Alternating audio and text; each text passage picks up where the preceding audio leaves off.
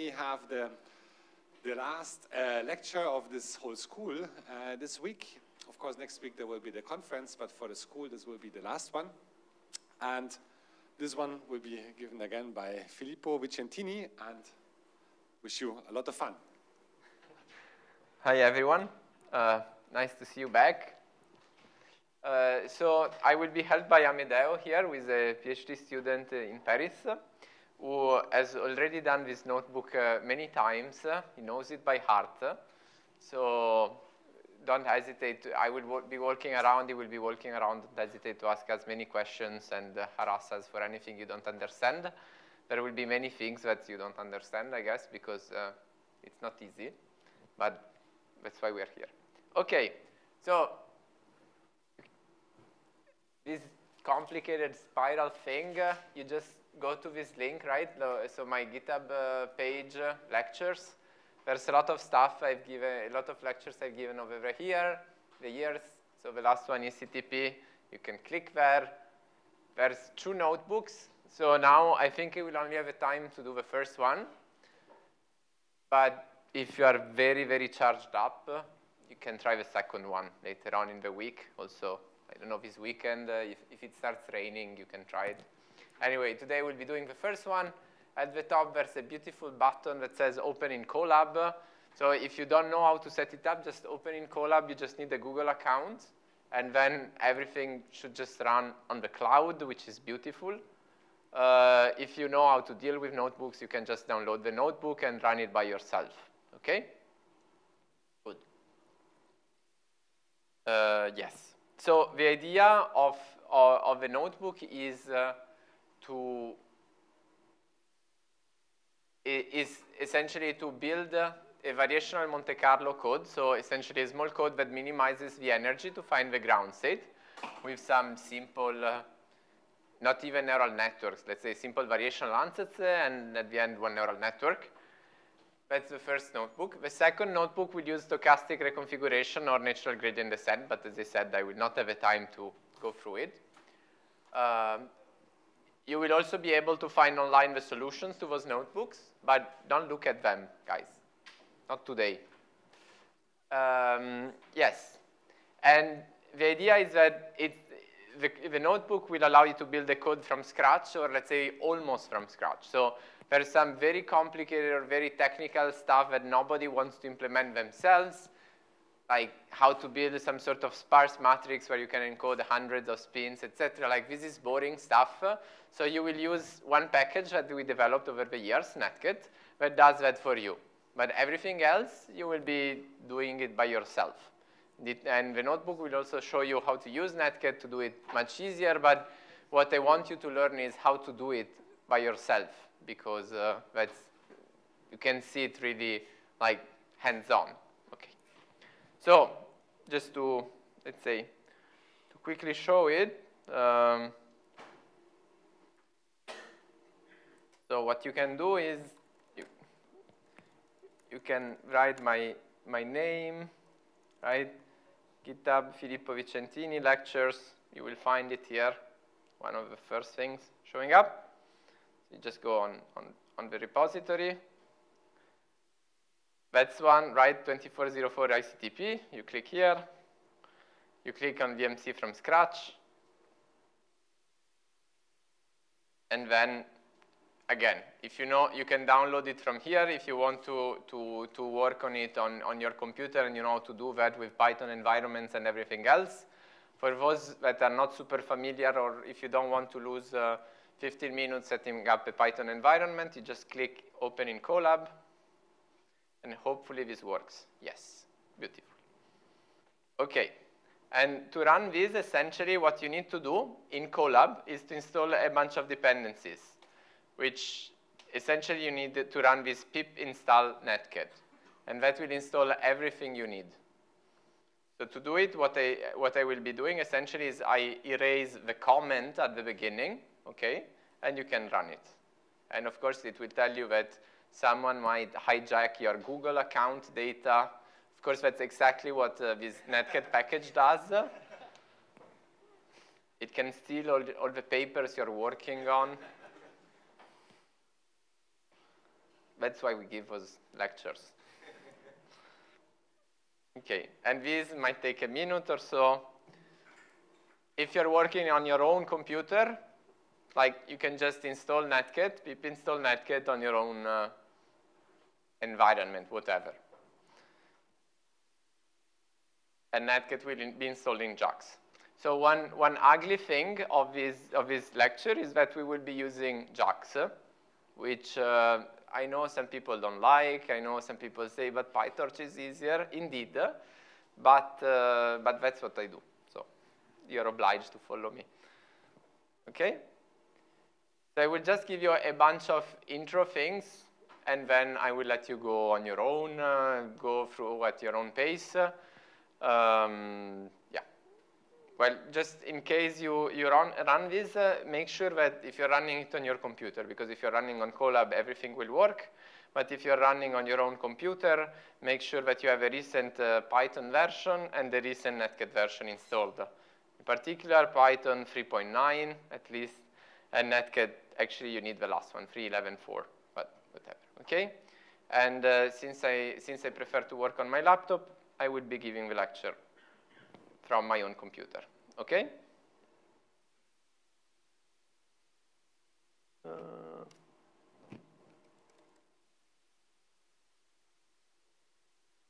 Yes.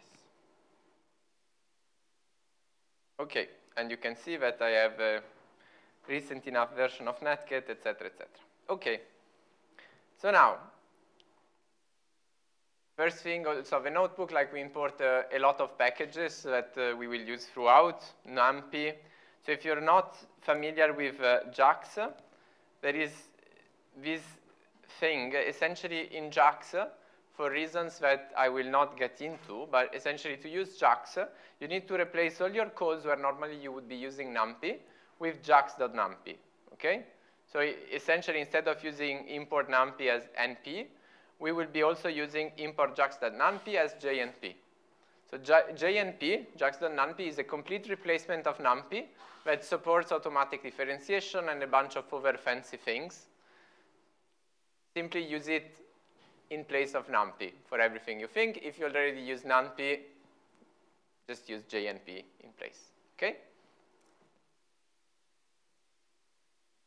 And before I get through all before I leave you, I just want to showcase a few things. So Netcat is both some high-level package that allows you to do variational Monte Carlo calculations and a dynamic simulation with neural quantum states, where kind of the algorithms are packaged up for you, and you only need to define the neural network architecture you want to use and all the hyperparameters. But Netcat is already a low-level package that allows you to construct like the Hamiltonian, the operators, and to use those to implement your own algorithms. So, and a bunch of utilities that we use every day when we work on our research. So very quickly, I just want to show a bunch of things you can do. For example, in this case, the idea of a notebook is to essentially minimize the energy of this Hamiltonian. So that's a transfer field Ising model. This is a stochastic Hamiltonian, so it's very simple. You could also try something harder later on. But so essentially, we have a coupling, a nearest neighbor coupling along the z direction with intensity j, and some transverse field minus h along the x direction, okay? Yes? Yes? Yes, so as I said before, maybe I will write it here again. So you have to go to github.com/philip-vince/lectures, okay? HTTP, whatever. 1, 2, go to 2404 ICTP. 3, notebook number 1.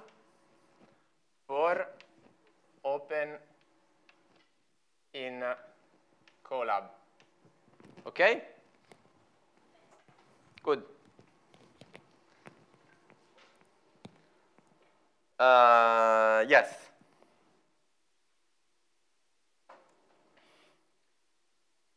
So the transverse shieldizing model can be defined on any lattice, right? So for now, I will be working on a very simple 4x4 lattice, so a square lattice. In that case, since we are very lazy, someone implemented a while ago a class that handles all the lattices that you can think of, like cubes, hypercubes, pyrochlore, anything you can think of. If you want to thank someone, it's either Christopher Roth and Attila Szabo at Max Planck right now. So essentially, you can do this very simple netcat.graph.hypercube, and this allows you to define the length, the side of the hypercube, right? 2 dimensions, so that's a cube, that's a square with periodic boundary condition. And the idea is that netcat is divided into some of those blobs, let's say, different groups of functionality. So you have netcat.graph, which unsurprisingly contains utilities to work with a graph. And you have netcat operators that allow you to work with operators, like Hamiltonians, essentially. Netcat.optimizers for optimizers. Netcat.nn, which implements some machine learning, neural network stuff, and a bunch of other things. Netcat.samplers that allow you to work with samplers, etc. So about the graph, right? You can check how many nodes are in this graph, so essentially how many sides. And if you run this cell, you get that there are 16 nodes. You can see what are the nodes, right? And they're just a label from 0 to 15, 0, 1, 2, 3, 4, 5. If you used Julia before with Miles, well, again, I'm sorry. You have to bear with zero-based indexing. You can check what are the edges, okay? So what are the edges where we have the interaction? So, and you can see them, right? So you have, I don't know, an edge between side 3 and 7, 12 and 13, et cetera, et cetera, et cetera. And you can always use this to build your Hamiltonian later on. And you can also draw it, because a picture is worth 1,000 words, right? So, and you can see that this is periodic because you have a bound between, like you have an edge that connects side 12 and 0, for example. Okay? Good. So, now, in netcat, we use this Hilbert space thing. So essentially, we want to define what is the computational basis. If you remember, in the lecture the other day, I had said we are working with a certain Hilbert space, right? And the basis of the Hilbert space for spin 1/2, for n spin 1/2, is essentially this set of basis elements, as in up, up, up, up, down, etc., all down. Right? So this is what we call the Hilbert space, and defines simply our computational basis. Historical reason why we call it Hilbert space. And this is an object that you can use to work, to just get all those configurations very quickly without having to write it yourself. So it's a bit, again, easier.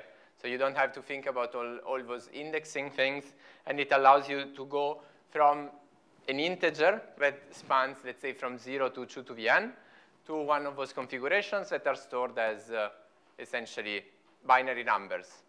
So in this case, I build the basis for spin 1/2 with n sides, okay? So if I look at this, I can do, for example, hi, Hilbert.allStates, and it will return me an array that has shape 65,000 times 16. 65,000, because there are 2 to the 16, right, is 65,000 something.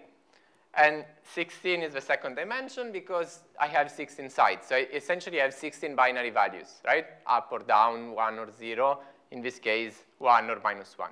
Is that clear? Yes? Yes. I mainly want to know if it's not clear, actually. But OK. And so essentially, if I want to evaluate the neural network or my variational function for one of those configurations, this is what we will be doing later. If ever you want to play with this, you can also convert those configurations, for example, to an integer number. So you could do, for example, Hilbert.states to numbers. And this will give you all some integer that corresponds to those configurations. So a number from 0 to 65,000, OK? And you could also do the opposite. So of course, you cannot do this for very, very large Hilbert spaces, but for those that fit inside of some 32 or 64-bit integer, you can do it, and it's quite useful. And you can also check, again, the number of states that are in this Hilbert space. OK. And now, the last thing, operators. How do we build up operators in Netcat? Again, we could use sparse matrices. We kind of use internally sparse matrices. But we use a special format internally that allows us to implement efficiently the operations that we care about. And if you remember, the operation we care about, I had said yesterday, right? So inside of our algorithms, you will be implementing some calculation of the local energy, which, if you remember, was essentially x h psi theta divided by x psi theta, right? And we had said that if we insert here an identity, we have sum over y of x h y times y psi theta divided by x psi theta. So this we will be computing later on. And we said this sum over y is the sum over all those configurations. But actually, I can restrict it to being a sum over the y's where h x, y is not 0. And so then I can just compute this ratio, OK? So essentially, what we care about is a way to query those connected entries, I'd call them, right? So essentially, Netcat operators allowed you to very easily pass in a bunch of configuration x's and get all the y's for which h, x, y is not 0. Is this clear? Yes. So in a sense, x are like rows. You fix the rows, and you ask what are the columns that correspond to those rows where you have non-zero entries, and what are their values. It's essentially equivalent to a CSR sparse format, if you are interested in that. But where instead of using integers to label the rows and the columns, we use those bit strings, those configurations stored as up, up, up, up, up, down, etc. Because those are the objects where we will be evaluating the network. So we never use integers, also because for more than 64 bits, it would be complicated to store, like to work with, I don't know, 128, 156 bits. I mean, if you use Julia, it would be very easy, but unfortunately, we don't. And so we use that, OK? Is that clear? Questions? Good. So the way you can build the operators in our syntax is simply to say netcat.operator.spin, because we are working with spin operators, spin Hamiltonians right now, .sigma x. This is the sigma x operator. You have to specify the Hilbert space, simply basically the computational basis, and then you say on what site you want it to act. So this line here is building a sigma x operator acting on the site 1, this one on site 2, this one is sigma z acting on site 2, etc. OK? Good. And you can look at those objects, like you can print them. They tell you, like, I don't know, it's dimension 16. I don't remember. I guess it means the Hilbert space dimension, but whatever. Acting on, it means on which site it's acting, right? This is acting on site 1. Constant essentially is a diagonal shift. It doesn't really matter. And dtype simply what data type is using to store it inside. And so now, those objects, you can think that they behave exactly as any other operator, right, that you find around. So I'm a real fan of like having some code that is easy to use. So those objects, you can literally sum them together, multiply them together, and they will behave as the matrices you expect them to be. So now I will let you start playing with this. The first thing that you should do essentially is simply write a very small code to start building this Hamiltonian, which is the transversalizing Hamiltonian for a two-dimensional system using all those things, OK? So in a sense, what you need to do is you need to look at the graph, or just you can generate all the site indices yourself, right? And you can loop onto every node, every site index, and start to add the terms to the Hamiltonian. And then you also need to do the same for the edges, OK? And then once you have done that, you will be using the notebook will walk you through exact diagonalization to compute the ground state energy and then a lot of other things. And as you go on, I will discuss some other things later. Okay? So do not hesitate to ask me things and ask Amedeo things. We will be walking around. Please enjoy or suffer.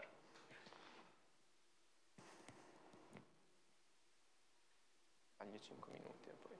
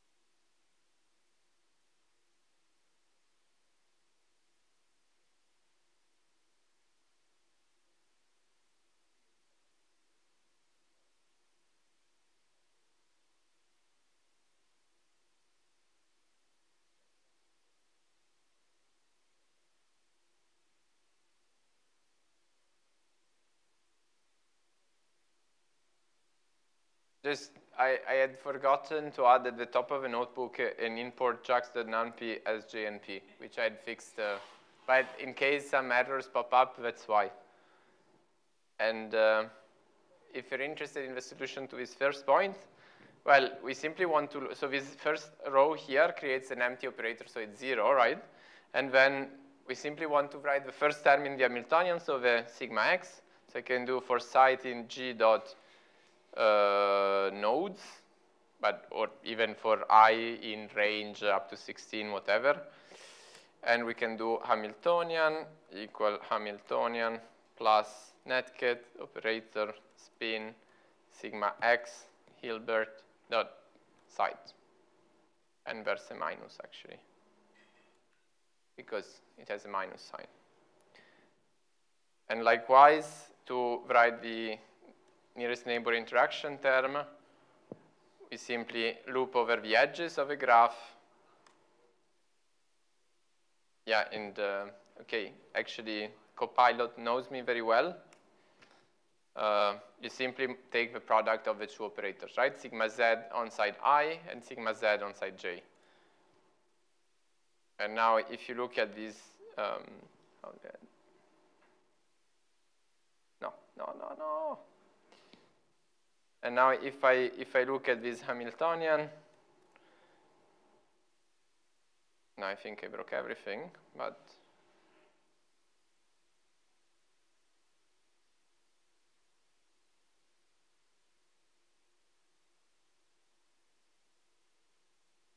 you can see that now I have acting on 48, meaning that I have 48 terms in my Hamiltonian, and this should correspond to 16 local terms, and then 48 by minus 16 is 32. The square root of 32 is no, why 32? And then 32 nearest neighbor terms, okay? Yes?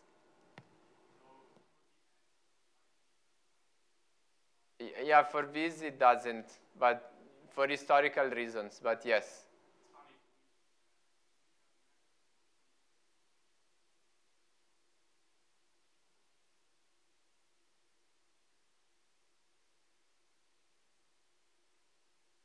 It's weird. But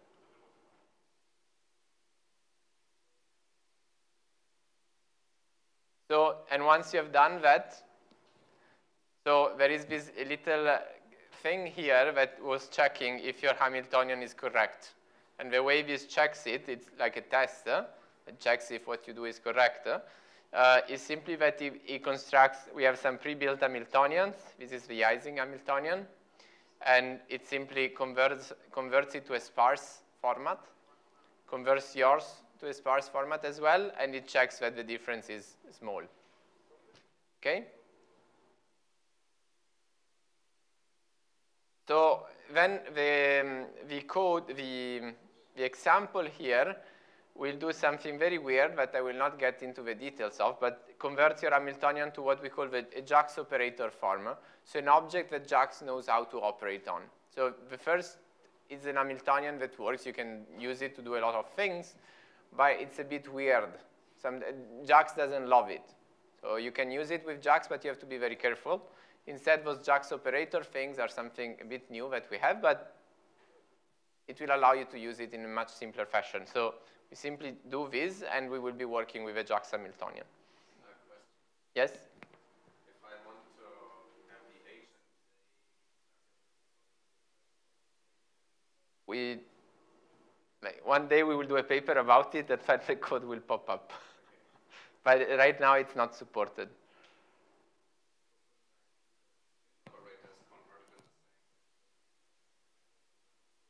Yeah, if you do it yourself, yes, like summing them and keeping track of what you can differentiate with respect to. If you let's say when we sum them, we do some fancy stuff to compress them and check shared like the sparsity pattern essentially, and we match the sparsity pattern of different operators. And doing this in a way that is still differentiable is a bit tricky. However, if you simply have two operators, multiply them by a prefactor, this you can do. Just, it would be nice to do this automatically. It's possible, but it would require some effort. We will do it one day when we want to do that.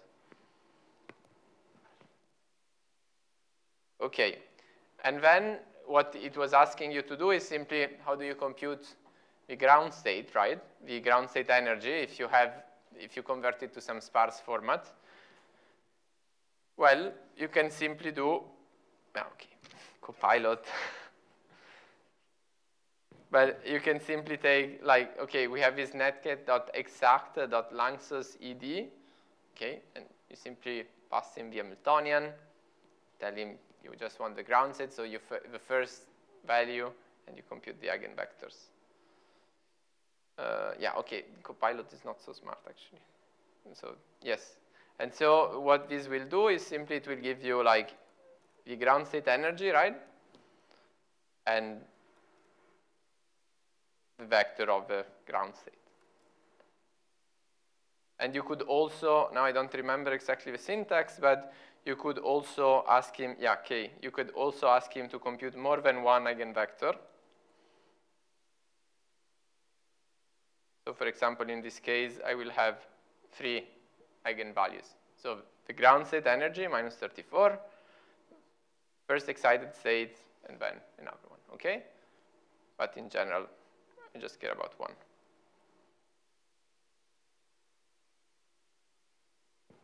Another thing you can do is always convert it to a sparse format and use SciPy as well.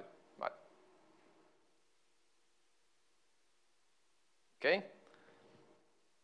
And this little test here was checking that you actually wrote, again, the thing correctly. Okay.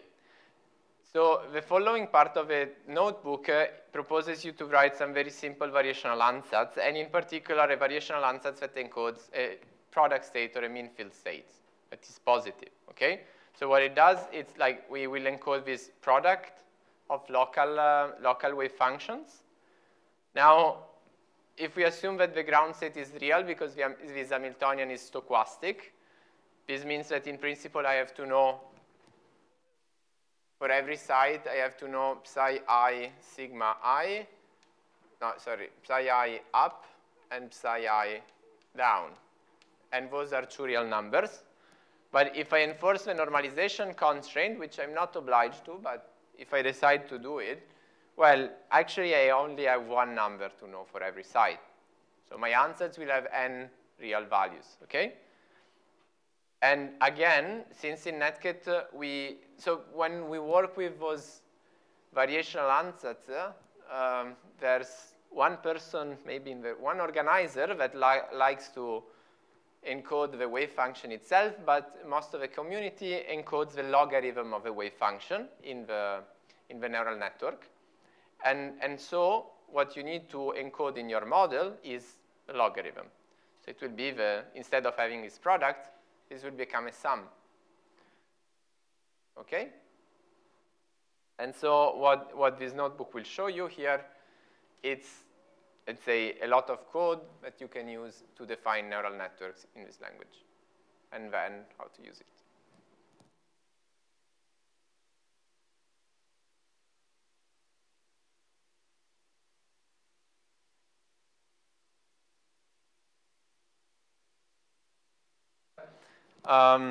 The way those neural network definition go are taken from this package called Flux, which I try to document a lot. But essentially, it's a lot of boilerplate, but the idea is you need to define a class, you call it however you want.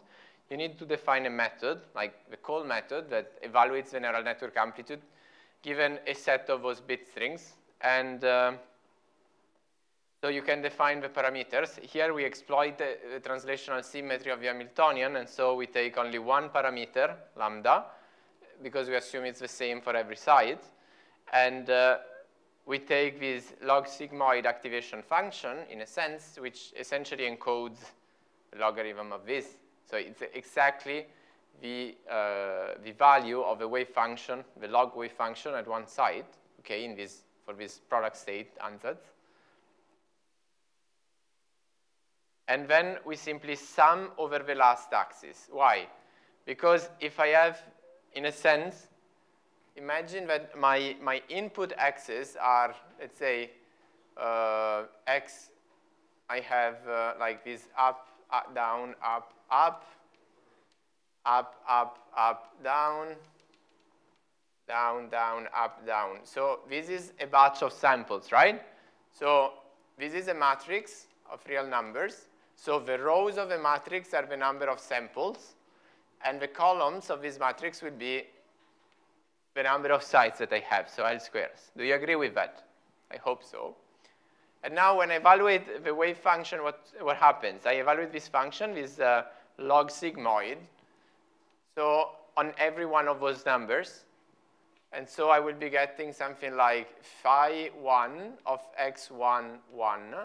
So x1, 1 means it's this first spin here, the first spin of the first sample. Then I will have phi 2 of x2, 1. Phi n, phi L square of x L square 1, right? Because essentially I'm evaluating the local wave function, the product state ansatz, on every side for the first sample. And then I will be doing that for the second sample, for the third, etc., etc. Is that clear? So now I get a matrix, but in a sense, if you think in terms of tensor networks, those would be the local coefficients on every side. So kind of like the local tensor contracted with a configuration x1. This would be a local tensor contracted with a configuration x2 on every side, so for every set of samples. So this is for the first sample, for the second sample, etc. Okay? And now normally I want to take the product, right? However, since I'm working in like this, I want the log wave function, and actually, I'm sorry, I was wrong here. I don't compute phi, I actually compute log phi, log phi, log phi, log phi, etc. Since I'm operating in this kind of log space, I simply sum them. So when I take the exponential as taking the products of all those phi's. Is that clear? And so I take the sum over the rows, and I multiply by 1/2, which is simply like, because I take the square root of this value, because it's the wave function, and that's my answer. And then the way we use those neural networks is, first we have to instantiate this class. Okay, this is just boilerplate. Then we can initialize them. So we need to feed the random key, which is essentially a random number generator. I have to feed a sample configuration. So here I generate a random set of random numbers of this size. And if we look at the parameters, it's stored like in this pi tree format. So this dictionary of stuff. And if you see, you have params, meaning the parameters of a network, and lambda is this single number. Okay? It's a very stupid neural quantum state, but neural quantum state nevertheless. And here it shows you how you can operate on those trees. Essentially, you can define functions that operate element-wise on every element in the tree. So for example, if you want to sum two trees, like because at some point we will want to sum two sets of parameters, right? You can simply define a function and use this tree map that essentially applies one function to every set of arrays inside of a set of nested trees, nested dictionaries. And you can also essentially add the two trees together by doing tree map dictionary 1 and dictionary 2, which will sum the corresponding elements from the two trees, okay? So this is a technicality, but it's actually very useful. In a sense, every time you want to add two sets of parameters, since we store sets of parameters not in a contiguous array, but in some dictionary of dictionary of dictionary where every dictionary has the parameters of one layer or of another layer, instead of doing add, like A plus B, you have to do jax.tree.map of add A and B, okay? Just boring, but that's life, in a sense. Okay? And the reason we store parameters not contiguously, it's because while if you just have one function, it would be trivial to do so. If you have a neural network with a lot of layers, you share parameters, etc., it would be very messy to write down the code to do that. Technically, you could, but it's much easier to just have dictionaries. Okay? Good.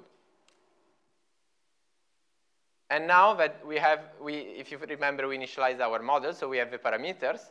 And then to evaluate the network, we simply do model.apply that uses the code that we implemented before, and we pass the parameters and the inputs, okay? So if now my inputs is a configuration, right, of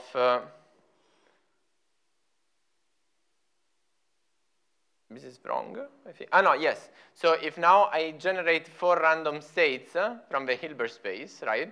So my inputs will be a matrix of shape 4 times 16, because it's 4 configurations times 16 sides.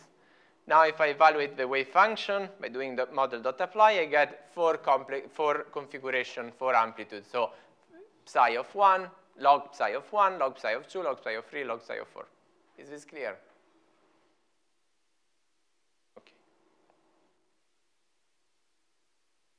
Now, what this thing asks you to do is you can try to implement yourself a small code that converts this representation, okay, where you have your neural network that you can query, down to the usual array representation that you use all the time in, I don't know, Qtip or your favorite code.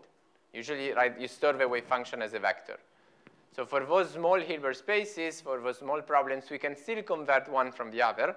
And so what you can do is you can write a function, right, that takes the model, the parameters, and simply returns the model evaluated for every possible configuration. So what you can do is, again, Copilot works for me. Essentially, I take the exponential of model.apply parameters and over all configurations that I take from the Hilbert space, okay? So essentially what this does, it will evaluate my network for all 2 to the power of 16 configurations and take the exponential because we encode the log wave function, okay? And if you run this little code below, it was testing that this actually works, okay? And now, in case you want to know why we use JAX, essentially, if you time this code that converts your model to an array, to an array, for example, it takes 7 milliseconds on my computer, okay? You can also JIT it, which essentially means you ask the JAX to convert it to some C-like code and compile it. You need to tell him what are those static argnames. So essentially, what are all the arguments that are not arrays, so things that JAX doesn't know how to deal with. So in this case, the parameters you know how to deal with, but not the model definition itself. And so if you run it, like you see, I define this jax.jit, my function, and then you can use it as before. You simply pass model and parameters. And now if we time it, you will see that this is much faster, or somewhat faster. So instead of 8 milliseconds, it takes only 4. And while for this example, the gain is not very large, if you have larger networks and more complicated things, or some workloads that are more reasonable, the speed gain could be much higher. Okay?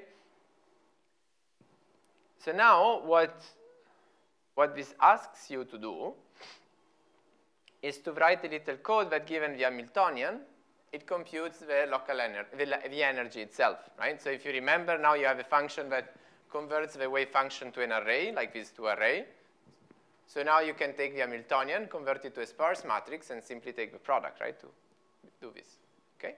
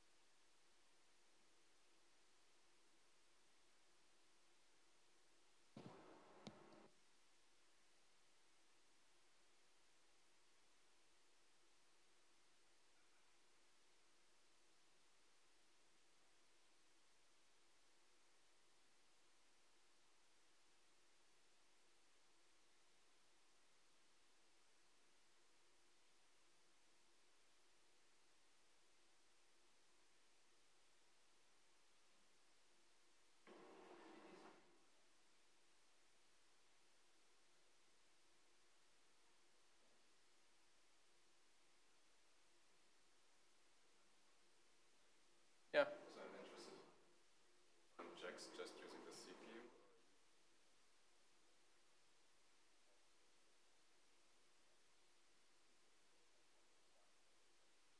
Simple, right? You just take your wave function, you convert it to an array, as we said before, and then you can simply multiply the Hamiltonian as usual. You take the dot product, blah, blah, and this works, right? And you can also see, like, okay, here it was playing a bit with converting the energy, using the Hamiltonian, the standard Hamiltonian converted to sparse. You also have the Jack sparse Hamiltonian if you care about these kind of things, and you can see they have different performances if you JIT, don't JIT, these kind of things. But it's not very important. So now what is interesting is computing the gradient of this stuff. So how do we compute the gradient in gradients in JAX? Well, there is this lovely function called jax.value and grad, which essentially computes the value of the function and the gradient. Why value and gradient? Because if you want to compute the gradient, it's doing a backward propagation. So to do a backward propagation, you have to do the forward propagation anyway. So anytime you ask for it, the gradient, you would have to compute the value of the function anyway. So that's why you get both. Then if you want just the gradient, you just discard the value, okay? So the way it works is you pass it the function you want to differentiate. So this compute energy, right, that I define here, that takes 3 arguments. The model, which is just some class that defines how to evaluate, let's say, my functional form, my product state or whatever else. The parameters, which those are actual numbers, and the Hamiltonian. So if I take the gradient of this function, I can compute the gradient with respect to 3 things. The gradient with respect to model, but I mean, okay, this is mathematically not well defined how to compute the gradient of some C++ class, let's say, so forget it. The gradient with respect to parameters, this is well defined, and the gradient with respect to the Hamiltonian, that it's also well defined. So what I do here is I simply define this compute energy and gradient in the same spirit, right? Again, it will take the model, the parameters, and the Hamiltonian, and very stupidly, it will simply take the gradient of compute energy, and I specify this argnums equal 1. So I say I want the gradient with respect to the first argument, which is parameters, if you remember. So what this object does, this jax.value and grad, is to take a function and to give me a new function, okay? So it doesn't really do the calculation. It takes my function, it creates a new function that does what I want. This is also called higher order function or functor by programming language fans. And then, so this is my grad function, and then I can evaluate it. It takes the same arguments as before, so the model, the parameters, and the Hamiltonian, but now it will give me my result. So the way that this works very loosely is that JAX will execute your function with some fake arguments, will understand what happens inside of it, and then it will replace for every function call whatever respective function computes the value and the gradient recursively. And that's how it builds. Essentially, it creates some source code representation of your function. Then it transforms the source code representation into something that does the value and the gradient. And then you can evaluate that. Now, the key point is that this thing is quite slow. And so you want to compile it so that all the logic that does the parsing, the conversion to source code, the transformation of source code to source code that computes the gradient, and then the execution. If you JIT compile all of this, you eliminate all the overhead of doing those transformations. And so, in a sense, like a good rule of thumb when using JAX is that anytime you want to compute gradients, where you should always JIT the gradient evaluation. And that's why there is this line here, this first line here, that essentially computes JITs the function. And now if I execute this function, you can see that I get both the value, energy, and the gradient, right? And if I print the gradient, you can see it's like minus 0.4, whatever. And so now I can use it to optimize my parameters, right? So that's what the next block does. So I use TQDM to just print a progress bar because I really like progress bars, but that's not very important. You see here, I first initialize my model, so I create the model. I initialize the parameters with some random data. I create a logger. This is some fancy thing to just store all the energy, like this historical series of the energy at every step. And now I create a loop. What do I want to do at every iteration? Let's say I take 50 iterations, because that's a very simple model. I want to compute the energy and the gradient. So let's call it energy. Gradient equal, let's see, yeah, compute energy and gradient, thank you. Yes, I pass the Hamiltonian JAX parse, and now I want to update my parameters, right? So I do parameters equal JAX.3.map lambda x parse grad. So essentially, lambda is a function that takes both every set of corresponding objects, right? So parse and grad, and I do parse minus 0.01, for example, times the gradient. Okay? So essentially, what I'm doing, what really happens is this. I take my parameter, and I subtract 0.01 times the gradient. And then I log the energy. And if I do this, you see I have a beautiful progress bar. And now if I plot this, I get this curve, okay? So the energy is going down. Hurrah, that's what I wanted.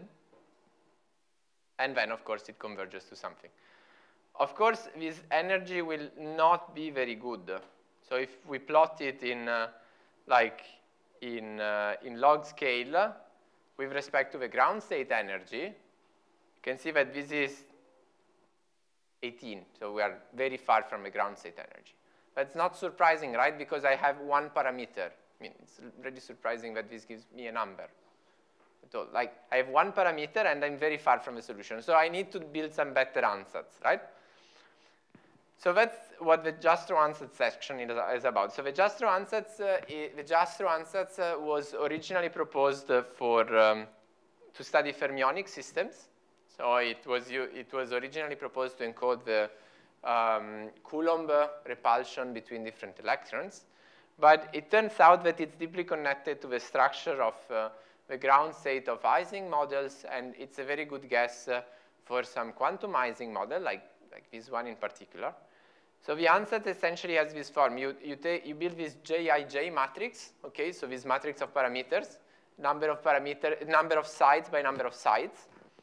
So L square by L square in our case. And you contract it with sigma. Sigma are your configuration, right? 1 or -1 for every side. And so, of course, our Jastrow ansatz encode the log of this wave function. So it's simply this contraction here, okay? So this structure can encode the ground state of any classicalizing model. Of course, for a quantumizing model, it's not true. And that's why it will not give us the exact answer, but it will give us a decent answer. And so again, we need to build a class like this, okay? So we define a class that is Justro. Again, the call function, okay? I have this input X, so the input that I feed it, like it's this batch of samples that I was discussing before. And so what I do now is I create this J matrix. So this is the syntax to create a set of parameters, which I call J. And it's n sites by n sites, okay? Then I do a bunch of boring stuff where I promote the type, so to make sure that the type of J and of the input is the same. So maybe one is single precision, the other is double precision. Maybe one is complex, the other is real. This is just boilerplate. It's not very important. This is not doing nothing. Then I symmetrize this J matrix because, of course, right, if I have this structure, I want it to be such that this matrix is symmetric. If it's not symmetric, if it's not symmetric, let's say this doesn't make too much sense in a sense. And besides that, there is another very important thing. Like, if I know my ground state is translational invariant, I could also build this J matrix in such a way that is encoding translational invariance. Here I'm not doing it because it's a bit annoying to do, but it's also possible to do it. Now, to make it symmetric, in theory, I only have n times n minus 1 divided by 2 free parameters. So I should have a parameter of n times n minus 1 divided by 2 variational parameters and then insert them in the matrix, right? This I could do. However, I didn't do it because I'm a bit lazy. If you want to know how to do it, you ask Luciano here, that would be very happy to show you. But essentially, what I do is simply I create a matrix. It's not symmetric. Well, I simply symmetrize it by summing its transpose. Okay, and that's valid. That's because I don't know how to, because the variational optimization doesn't know how to preserve the symmetricity of a matrix. So to be sure to always compute something that is using a symmetric matrix, I simply over-parameterize it, and then I just eliminate the redundant parameters. And then to compute the result, what I want to do is literally this operation. So if you're familiar with Einstein sum, so Einstein summation, as Copilot is, well, it's super simple. You take the input and the J matrix, and you see sum over I, so the last dimension, the sites. Ij are the two indices of the J matrix, and the last dimension of X again. And all those dots essentially tells you those are the batch dimensions, the extra dimensions that encode the configurations. And this arrow says the result should just have the same dimensions, okay? And then you return it. And so now if you evaluate this code, essentially what this does, it constructs these Justro ansatz, and it evaluates this code was checking that your code works essentially for one single sample, a batch of samples, etc. But in the end, that's not very important. Okay. So now, until now, what we have done, we have computed the gradient of a full Hamiltonian, right? We converted our variational ansatz to an array. So this is not really exploiting the structure or the sampling that we discussed yesterday. So now what I would like to show you is how to play with Monte Carlo. Of course, there's not much time left, so I will just go a bit quickly through this stuff. So again, in Netcat, you can take the samplers that are already built, like a Metropolis sampler. You can specify a transition rule. So you remember we discussed that when we build the Markov chain, you want to have like some transition proposal. So either you flip one side or you swap two for configurations, these kind of things. So here I'm using the local rule, which flips a single side. You could build this on your own. Just like this stuff has already been written. It's quite flexible, so it's very easy to use. And you can specify how many Markov chains you want, because usually you don't want to propagate one chain at a time. You want to propagate many chains at the same time because it's computationally more efficient, just because of how computers are built or GPUs are built, not because mathematically, of course, it's equivalent. And the syntax of doing that, again, a lot of boilerplate. You simply take the sampler, you initialize its state, so it's something that stores some internal variables. You reset it, essentially, just to set all the history to 0, etc., to see the initial random configuration of your Markov chain, and then you sample it. Essentially, every time you call those functions, you need to provide your model, your neural network architecture, essentially, the parameters that you have, this sampler state, which keeps the history, the last configuration of the Markov chain, and you can specify how long you want the chain to be. And if we look at the output of this, you will see that you get something that has the shape 20 by 100 by 16, which essentially means you have 16 sides, right? So the last dimension is the 16 physical configurations of bit strings. And then you have 20 chains, each with 100 configurations, okay? So I did, essentially, if you want, I have 20 by 100 samples, and every sample contains 16 physical configuration of the 16 physical spins. Is it clear? Good. And now this dreaded monster, which is, how do we compute the energy? And if you remind, I was saying local energies is the first step. So I need to implement this code to compute the local energy. And what I would like to show you here is this key point here, this Hamiltonian.getConPadded.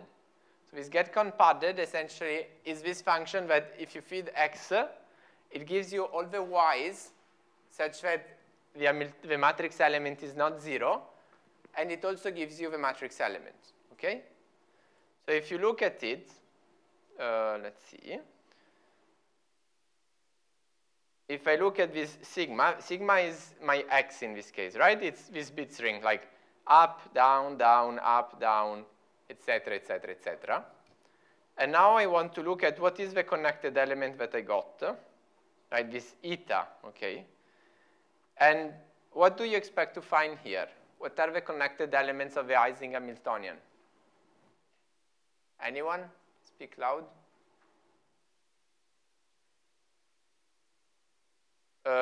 Okay, so what is, so in the Hamiltonian, right, we have these two terms, right? Sum over x, sigma xi, sorry, sum over I, plus sigma ij, sigma zi, sigma zj, correct? So if I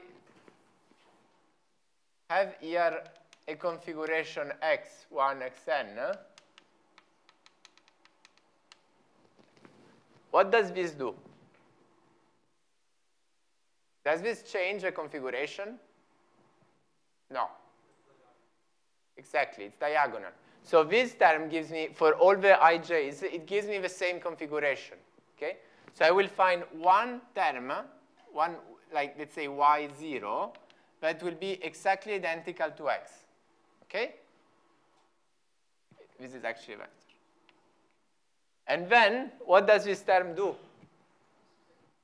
Yes, this flips a single spin. And I have L square of those. So then, I should find L square terms, so 16 in our case, that are identical to x, but each one has a single spin flipped, okay? So let's look at it, and if I didn't get something wrong, this is exactly what we should see. So let's look at the first one. So the first one is actually the same as before. So we can simply do eta minus sigma, and you can see, no, sorry. So the first one is actually sigma flipped, okay? And then if I look at the second one, it's the second one flipped, you see? And then the third one is flipped, etc. And if I look at the last one, it will be the identical one, okay? Is this clear? So I have, and in total, those should be L squared plus 1. Let's see if I'm right. Yes, you see? I have L squared plus 1 configuration, so 17. And every one of those configurations contains 16 physical spins, okay? And at the same time, I have a matrix element. So those H sigma eta, so H x y. What do you think those terms will be? So for what are the matrix elements corresponding to the local terms where I flipped a single spin? It will be the transverse magnetic field, which we had set to -1. And only the last term will be the sum of all the J terms. Why is it 0? Beautiful. I don't know.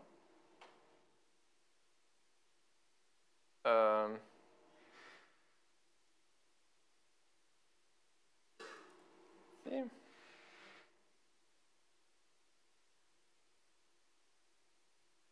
I think I forgot to add the transverse field.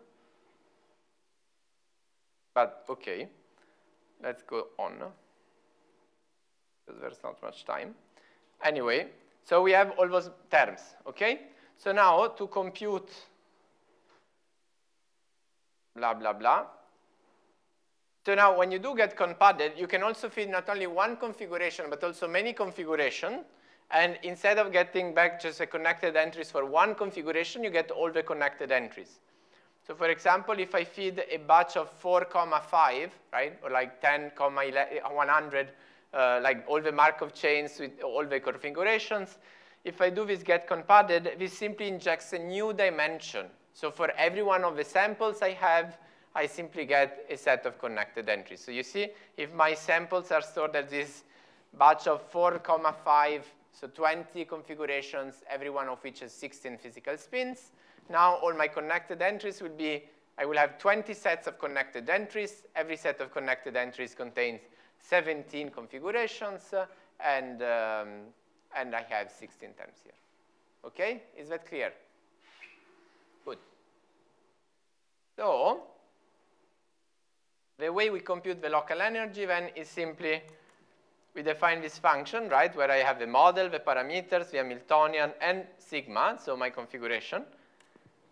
I evaluate the wave function for all my sigmas, right, so the current configurations. I evaluate my model for all the etas, so all the connected components that I get from here by simply doing Hamiltonian jacks that get conpadded. And then I want to do, yes, I want to make sure they have the same shape, the same dimensions, because eta will have one extra dimension, right? Because I have one extra axis, which is this axis that you see here, this 17 axis, right? Because which spans the connected entries. So I want them to have the same shape, so I add a one dimension here for sigmas. And then I simply, no, this is wrong, Copilot. What I do is I simply take my matrix elements, those terms here, I multiply them by log psi eta, which is the numerator, minus log psi sigma, because I'm in log space, right? So the division becomes a difference. And I should then take the exponent, and then I sum over the last axis. So I sum over all the connected components, right? So I do this. No, this is wrong. Sorry. No, I take the exponential of this difference. So essentially, I build this term, and then I sum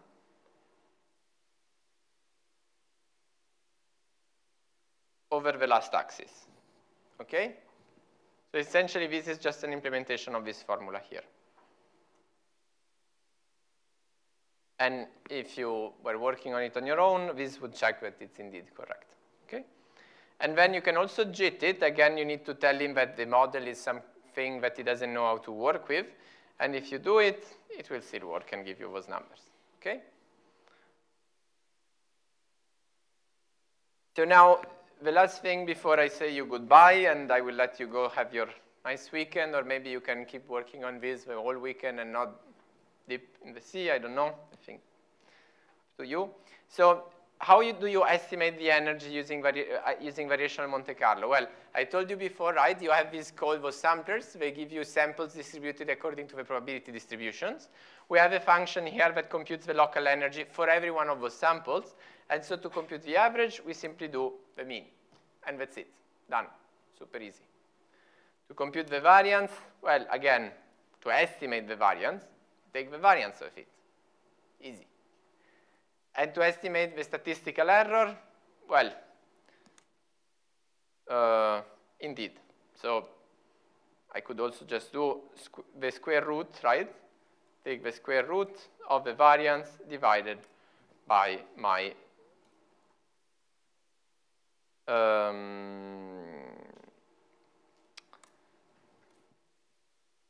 my samples. To compute the samples, for example, I could do, I can do this. And samples should be like all the shapes, right? numpy.product divided by sigma dot the last shape. So essentially what this is looking at is the shape of your samples, right?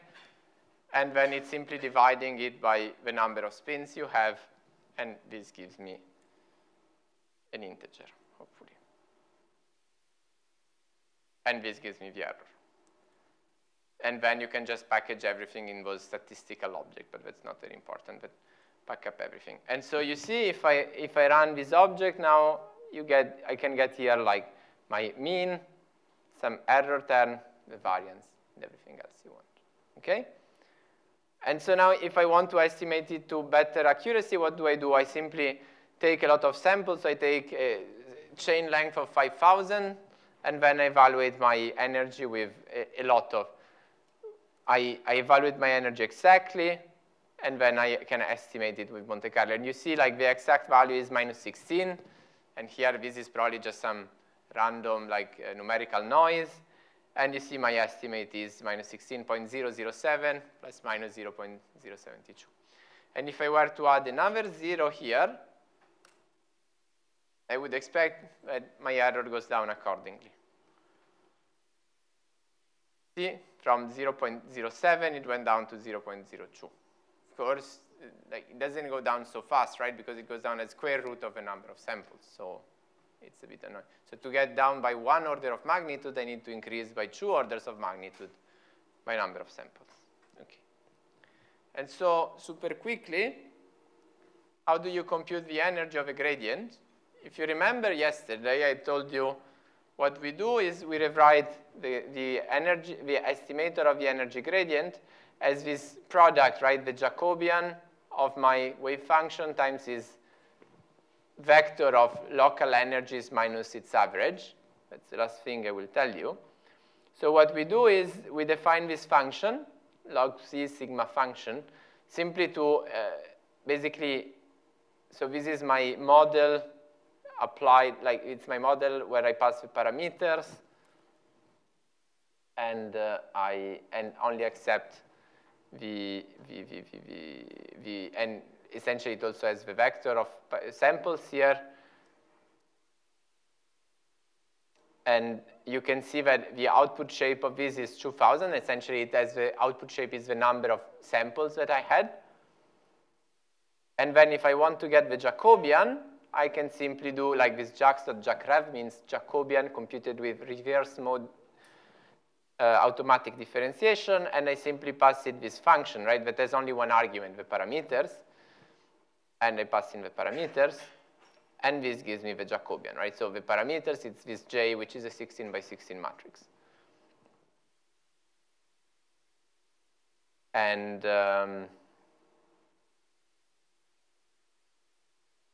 yes, and if you see, so I have a 16 by 16 matrix, right?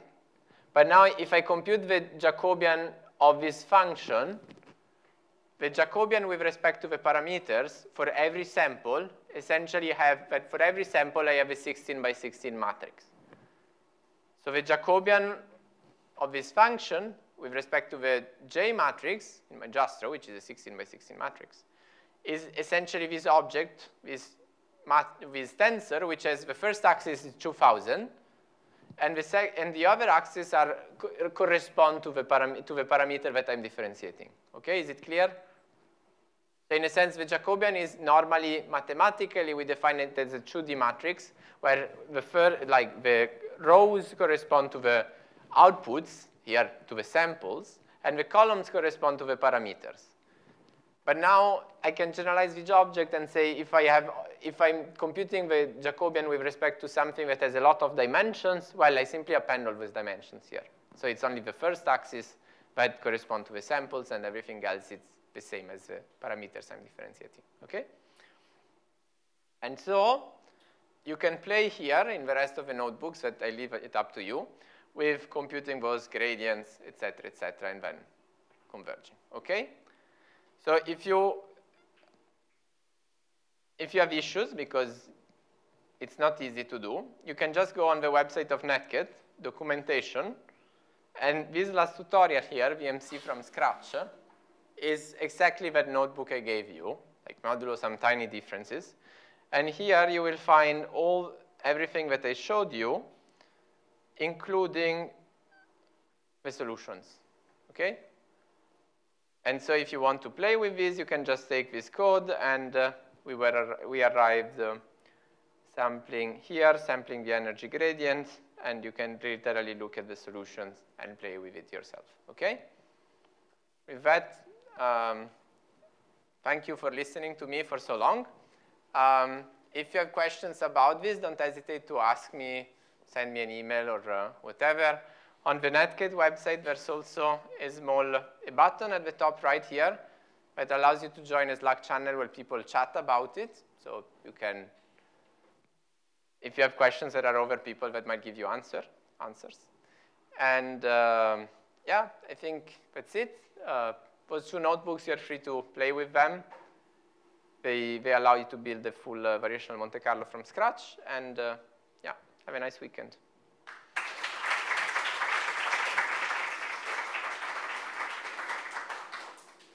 Filippo, final questions? If not, then I would like to take the chance to, of course, thank Filippo again, but also all the other lecturers of the school, like Florian, I see still hanging around. Miles was also hanging around. To all of them for this great school. Thanks a lot. Thank you.